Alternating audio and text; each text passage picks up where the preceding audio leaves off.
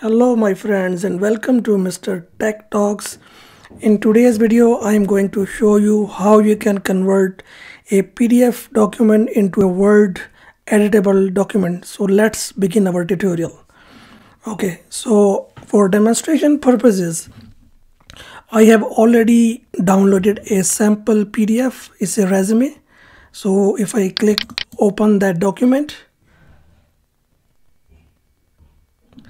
and if I try to change anything or change any text or cut or paste, I won't be able to do it because it is a PDF document. I cannot edit this document. So if I want to change this document into an editable document, I have to convert into a Word document.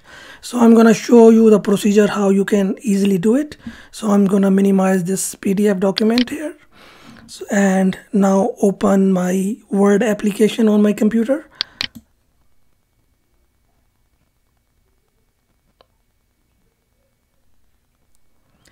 So once your Word application is open, what you have to do is just to locate your PDF document that you want to convert. Just simply drag and drop it onto this blank document here.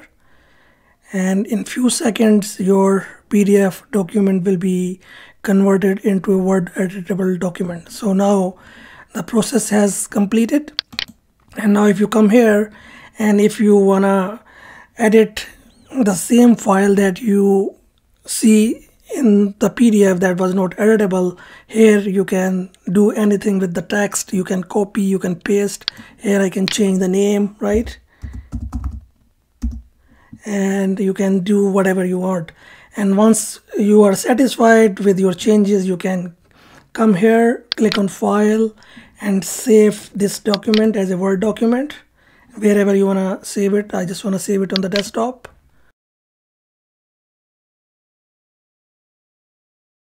So the Word document is saved now. Or alternately, what you can do, there is another procedure to convert your PDF document to Word. You just open your Word application and then click on Open and then click on Browse, and you locate your PDF document wherever it is located. So because my document is located on the desktop, I come here and click on this Word file, the PDF file that I want to convert to Word. I click on it here and the process will take few seconds and will convert your PDF document into a Word document. The same way that I showed you before. Here you can make any changes and then you can save this document wherever you want on your computer or removable media. And so that's it for today. I hope you like this tutorial. If you like it, please do not forget to subscribe to my channel. See you in the next video. Until then, goodbye.